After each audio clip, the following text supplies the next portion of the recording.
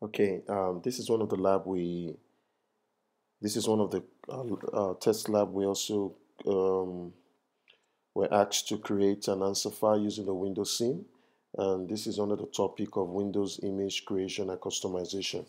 So what I'm going to do, I'm going to show you how to create an answer file.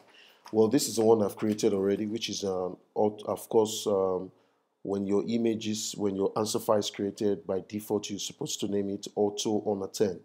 So what I'm going to do, I'm going to actually delete this. And before I actually move forward, I actually have a copy of my Windows image, and I've already created a catalog file on this drive. But I'll show you how this file actually works. So I'm going to put this on the desktop, and I'm going to show you something when I start customizing the image. Then I'm going to bring this file back so that it will ease my process. So the first thing I'm going to do is to actually install the Windows deployment tool required to create or set up an answer file. And that tool is the Windows SIM. But currently I don't have the drive installed in my computer or attached to the ISO image attached. I've already done that. Normally, if you wanted to do that, you go to settings on your virtual machine. But remember, your virtual machine should be off. Then you can come to storage. You notice they are grayed out because the machine is currently being in use. So what you're supposed to do is to click on the Add CD button and scroll down to your browser where your ADK ISO image is connected or stored. Then you can click on it and you open. And when you boot up your machine, the CD will appear here. So actually, I've done the installation already. So what I'm going to do, I'm just going to go straight away to set up the answer file. So I'm going to come to the search icon here, and I'm going to type Windows System Manager, which is the Windows SIM. So I'm going to click on that. Now the Windows SIM is going to come up. You'll notice it says cannot find um, the download image. Of course, this was the previous location I had installed image, so I'm just going to cancel now. Now you notice when you open the Windows SIM Image Manager, it comes up with a screen: the distribution share, the answer file, the Windows image, and of course your XML validation and configuration test descriptions. So what I'm going to do, the first thing you need to do before you can set up an answer file is to actually attach a Windows image. Now that image is what you're going to be using the answer file to do your installation. So what I'm going to do, I'm going to click on File, I'm going to click on Select an Image, and I'm going to go to my desktop. I'm going to go to Install Image. I'm going to select Windows install.win. I'm going to click Open. Now you'll notice that the moment I open it, it's asking us to create a catalog file. Now this file was earlier on created, which is this. This actually takes quite some time. If I click here, so the computer is going to automatically open the image. Now take note, like I said, I did copy the image to my desktop, or actually to my computer system, because if you were to go to the CD of your computer and open the installed image on the sources folder, if you try to open the image from here, it's going to prevent you from creating the catalog because this is a read-only file. So what I did was to copy it to my desktop so that it can become um, read and write permission. So what I'm going to do, I'm going to push this now into the folder. Now I'm going to go back and click on File, select Image, and you'll notice the moment I click on install.wim, it's going to automatically appear. That is why, because the catalog file has already been created. So the next thing I need to do is to expand the components. I'm going to push this a little bit up, and I'm going to push this on the side. Okay. Now, a table was given to us on the different answer files we need to create. So before I go about customizing those components, I'm going to come to answer file. I'm going to click on New Answer File. Then the components are going to come up. So the first thing I'm going to be doing is to edit the Microsoft Windows installation called PE Neutral. So I'm going to scroll down to look for the Microsoft Windows PE. So I'm going to scroll down. We're looking for the Microsoft Windows International Core. Okay, this one is International Core. We're looking for the International Core Windows PE neutral, and that should be this. I'm going to expand it.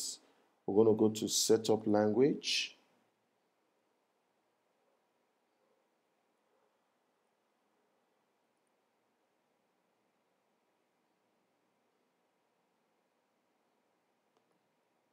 So I'm going to click on this. I'm going to add to the Windows PE pass. Now it's already added at the Windows PE pass. So I'm going to come to the settings, the property settings. In input language, I was supposed to put en-us, and on system local, I'm going to put en-us. On the UI language, same thing. Sorry. And on the UI user local, the user local is this. Okay. The next step is to set the next component. It's for the International Core Windows PE neutral setup language, which is already there. And on that language, we're supposed to put the UI language is en-us. Okay, that is set up already. The next step is to add the Windows setup neutral disk configuration and disk. So we're going to scroll then and look for the Windows International Core.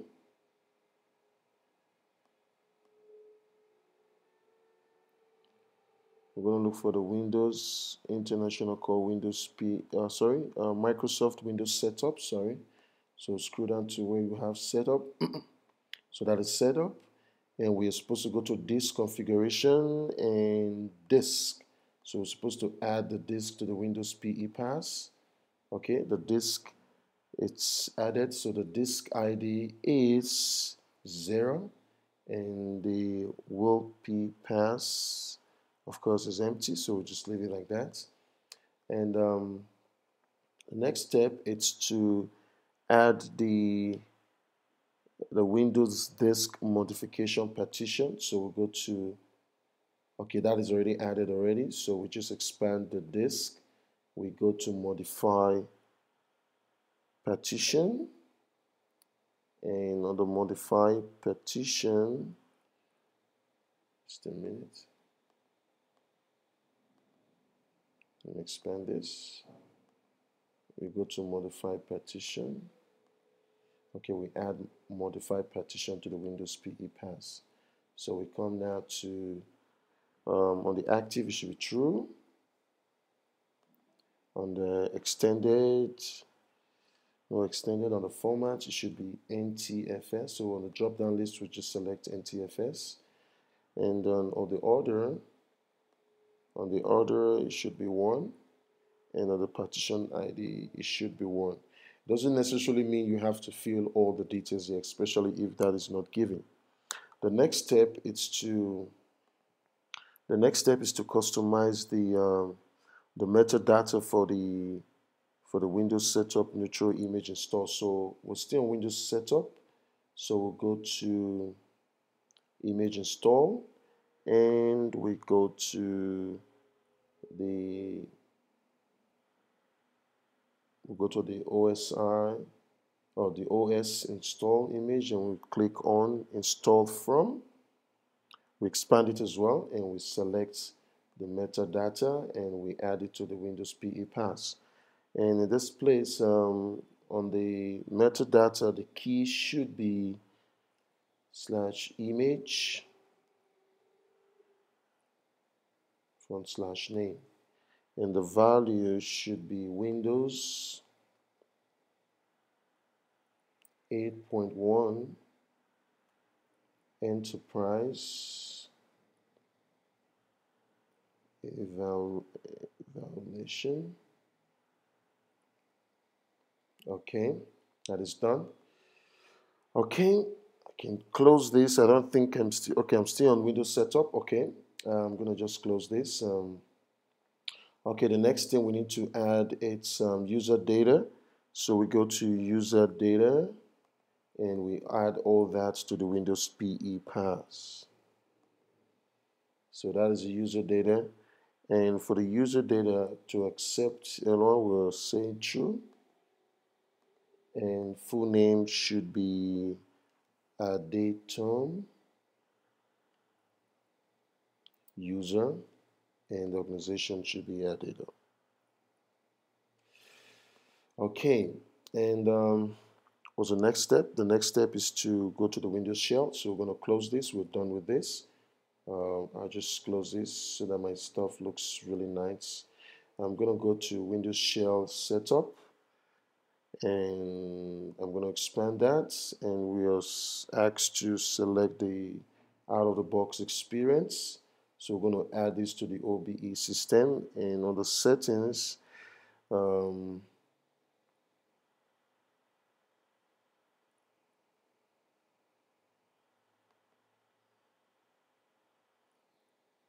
okay, on skip virtual machine, we're supposed to write true.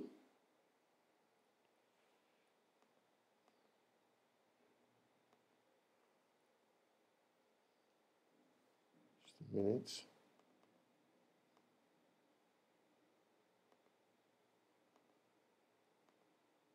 Yeah, okay, I've selected it. Okay, we're supposed to select true.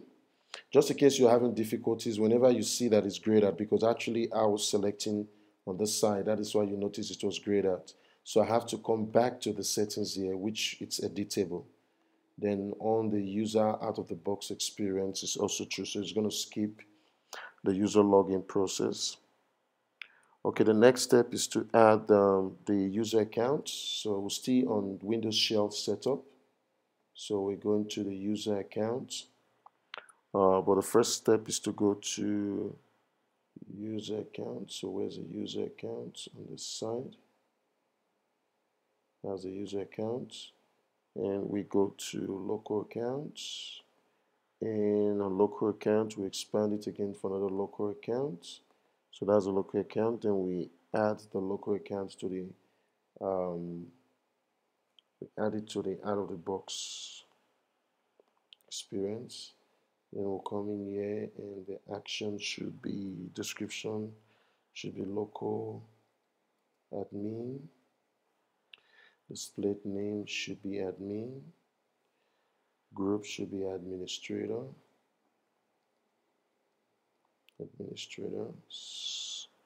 And name should be admin. Okay, that is settled. And the last option is to add the password. So we're going to expand this. And we go to pass, and we'll select the password should be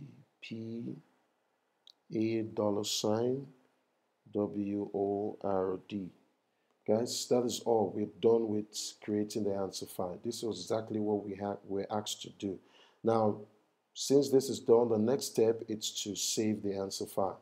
So we're going to come to File, and we're going to say Save Answer File. And we're going to go to the desktop, and like I said, we're going to type in the word autounattend.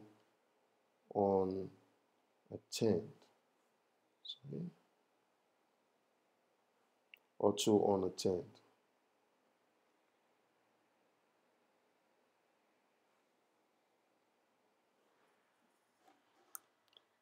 Just a minute.